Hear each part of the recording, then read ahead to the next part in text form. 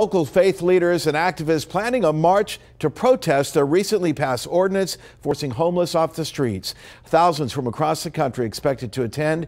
Newsroom's Gabby Hart joins us live now. Gabby, the protest expected to be a popular part of town. That's correct, Gerard. The protest is calling for people to join in and shut down Fremont Street. I talked to the organizers today, and they say this protest will be the first of many until the no camping ban is overturned for good. If you want to end homelessness, provide resources, deal with the root, not the fruit. Minister Stretch Sanders, along with other faith leaders and activists from the Valley and across the country, are planning a massive march here in Las Vegas.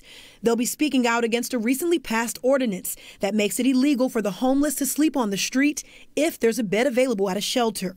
This is a first step. We wanted to do something. We've been waiting 20 years. Mayor Carolyn Goodman says this new ordinance will help the homeless, not harm them, giving them access to resources that are available at shelters. It is a resource and a model to get replicated in other parts of Clark County. You do not criminalize the homeless, you do not oppress the poor and the needy, and don't have repercussions.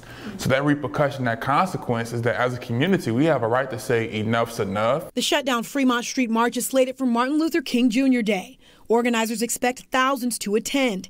They say it will be peaceful, but they plan to stop traffic to make sure their message is heard.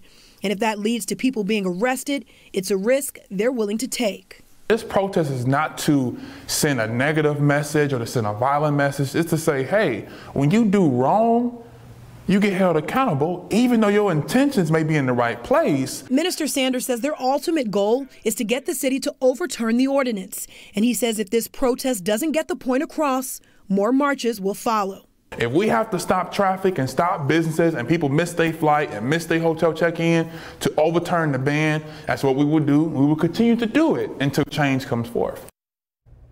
You know, the march and protest is set to take place on January 20th at 4 o'clock in the evening.